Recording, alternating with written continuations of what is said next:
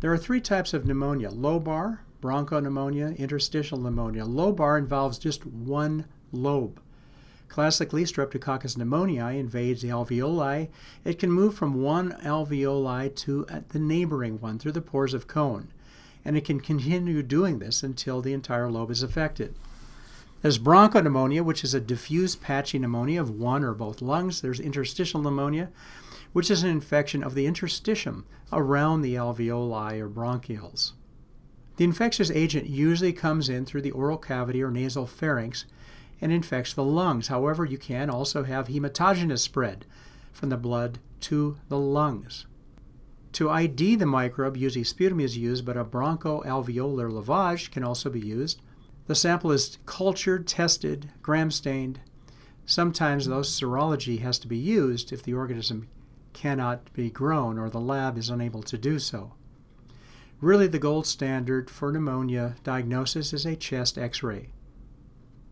The clinical manifestations of bacterial pneumonia involve a sudden fever, chest pain, rapid heartbeat, rapid breathing, shortness of breath, a productive cough, that's cough with sputum, plus or minus hemoptysis or blood. Streptococcus pneumoniae is the #1 cause of bacterial pneumonia. As I mentioned, it causes a lobar pneumonia. It has virulence factors, a capsule, IgA protease, pneumolysin. Pneumolysin damages host cells, causing an inflammatory response. There are 2 vaccines against Streptococcus pneumoniae. Haemophilus influenza type B is the #2 cause of bacterial pneumonia. This organism has a polyribotyl phosphate capsule. There is also a vaccine for this organism. Staphylococcus aureus is usually a hospital-acquired pneumonia, typically in older patients who are on ventilators, but there is a community-acquired pneumonia that tends to occur after influenza infections, and this can even cause infections in young people, people who are healthy. A, it has 3 virulence factors. It has protein A, it has alpha toxin, and it has panton-valentine leukocidin. Panton-valentine leukocidin tends to be associated with a necrotizing pneumonia. Klebsiella pneumoniae is an opportunistic infection causing pneumonia in those with lung disease or alcoholism. It typically causes a nosocomial bronchopneumonia or a community-acquired lobar pneumonia. You should note that it oftentimes causes destructive changes with marked inflammation and hemorrhaging, leading to a bloody, thick mucoid sputum. Pseudomonas aeruginosa infects people with underlying issues such as cystic fibrosis patients and those who are immunocompromised. It has many virulence factors, including 2 pigments, which are piocyanin and pioviridin. It also has a thick mucoid alginate capsule. Lastly, it has an exotoxin A, which has the same mechanism as diphtheria toxin. It ADP ribosylates EF2, inhibiting protein synthesis. Bacillus anthracis is a spore-forming aero. It has a thick polypeptide, not a polysaccharide capsule made of poly-D-glutamic acid. An anthrax toxin has 3 distinct components. 2 are virulence factor. There's lethal factor, which is a metalloprotease that degrades MAP kinase, killing the cell. It has edema factor, which is an adenylate cyclase increasing cyclic AMP, so the cell loses water. Both of these agents need protective antigen to get into the cell. What happens is that spores are inhaled into the alveoli, but the spores don't germinate there. They don't grow in the lungs. They're actually taken up by alveoli and brought to the hilar and mediastinal lymph nodes. There they germinate. They kill the macrophage and initiate infection. The exotoxin production causes hemorrhagic mediastinitis and pulmonary edema. So a diagnostic feature is a widened mediastinum, greater than 8 centimeters. And the mortality for this is very high. Francisella tularensis causes tularemia. There's about 300 cases a year in the U.S., and there's about 90 cases a year of pneumonic tularemia. Remember, this causes rabbit fever, but in the pneumonic case, mortality is pretty high, about 60%. Yersinia pestis causes plague.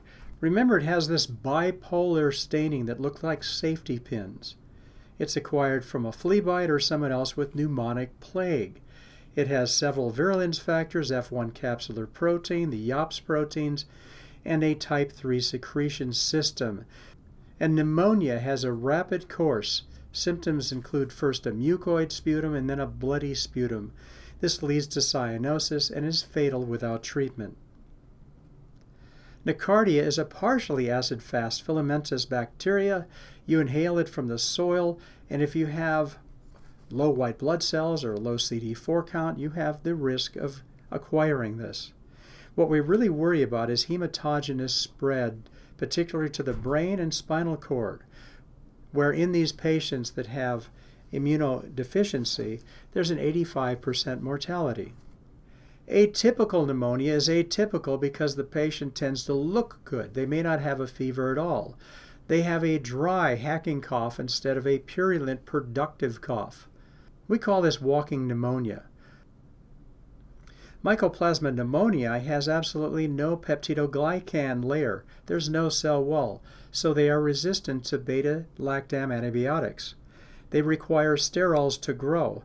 They form colonies on media that look like fried eggs.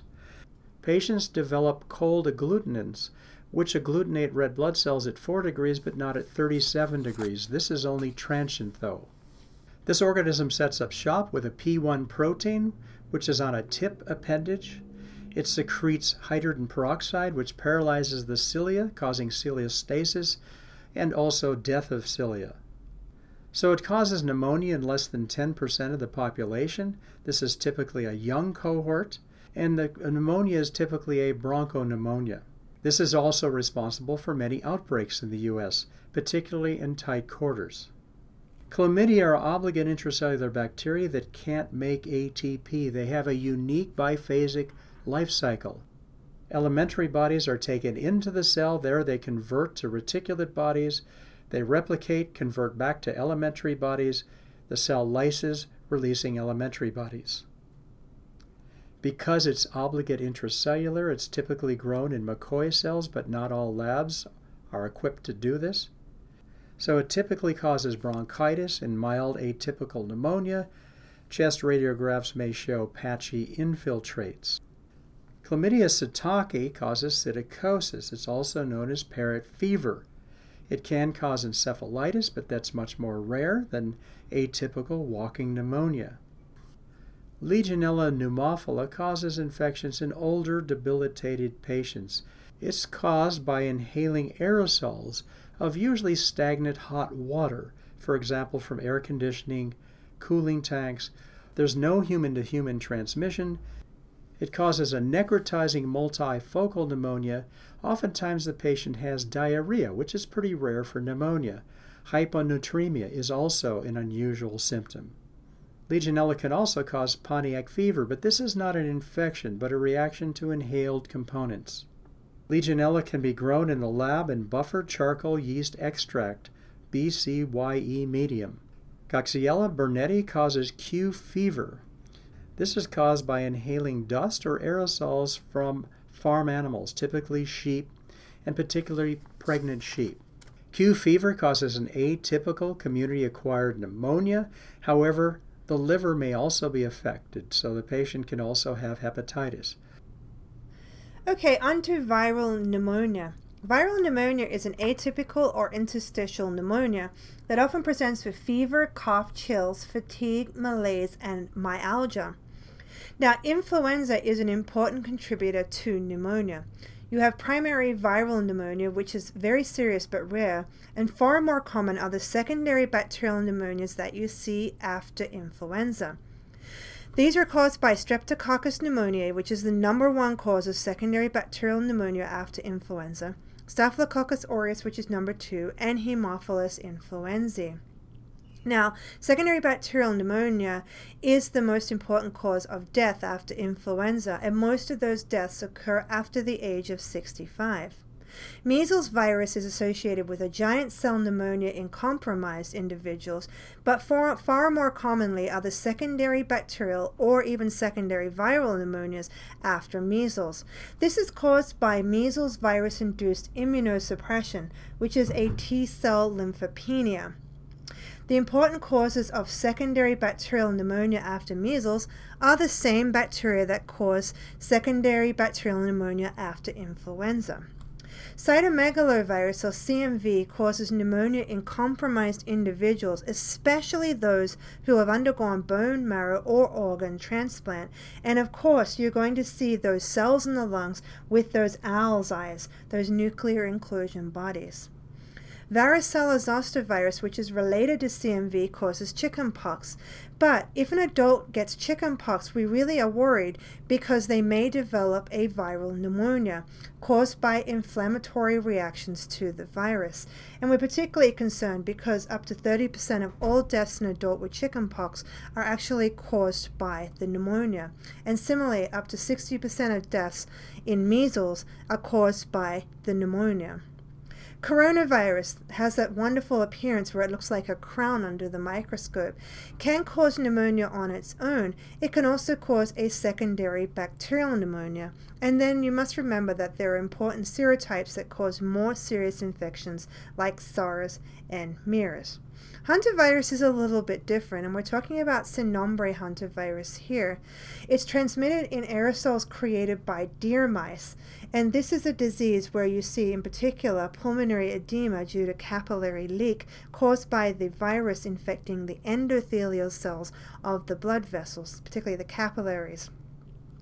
So that's viral pneumonia. On to fungal pneumonia. Fungal pneumonia occurs in compromised hosts and often presents with fever, cough, chest pain, malaise, headache, myalgia, weight loss, and remember in particular with the systemic fungi you can have hematogenous spread causing lesions in other parts of the body. So let's talk about the 3 systemic fungi first, starting with Histoplasma capsulatum. In the environment you see hyphae with microconidia and these large tuberculate macroconidia. You inhale these microconidia from bird or bat enriched soils. So birds do not carry histoplasma, bats can, and in both cases the guano from these animals provides nitrogen to the soil which histoplasma needs to grow. So you inhale the microconidia into the lungs and they're ingested by alveolar macrophages, but they convert into a yeast form inside the macrophage. And you must remember that with this form of fungal pneumonia, you may have a widened mediastinum in those who are very ill. Now, systemic infection from hematogenous dissemination can result in skin lesions or lesions in the gastrointestinal, oral, or genital tracts. The second cause of fungal pneumonia is Coccidioides immitis, and this is the organism that is in our areas because it's often found in California and Arizona. So it's found in desert sand and desert soil a few inches below the surface. So in this case, you inhale the arthroconidia. So the arthroconidia, you'll recall, are the spores that are produced by the breaking up of the hyphae. After you inhale the arthroconidia, they develop into spherules in the lungs, and those spherules rupture to release the endospores that go on to create new spherules. And you will recall that with Coccidioides immitis, that disseminated infection is far more likely in certain individuals, particularly African Americans, Filipinos, and Hispanics. And in disseminated infection, it often spreads to the skin where it mimics squamous cell carcinoma, or it can spread to other tissues, bones, joints, or meninges. Blastomyces dermatitis generally is a more serious form of fungal pneumonia. We think it's associated with rotting wood or rotting vegetation. In this case, you actually inhale the microconidia, and those microconidia are on these short little conidiophores normally attached to hyphae. But when you inhale the microcanidia, they make their way into the lungs and they convert into this yeast form. And remember that these are big yeast with a big thick wall, and they have this really broad-based budding, which differentiates it from all other yeast. When you have disseminated infection with blastomyces, you tend to have lesions in the skin that mimic squamous cell carcinoma or bone lesions. We're going to end with the opportunistic fungi, starting with Aspergillus fumigatus. This is a monomorphic filamentous fungus. It's found as hyphae with acute angle branching, usually less than 45-degree angles. It also has these airborne canidia that can be inhaled into the lungs. So it can cause allergic bronchopulmonary aspergillosis in people with asthma or allergies, and it grows on these brownish mucus plugs, so IgE will be high and eosinophilia may occur.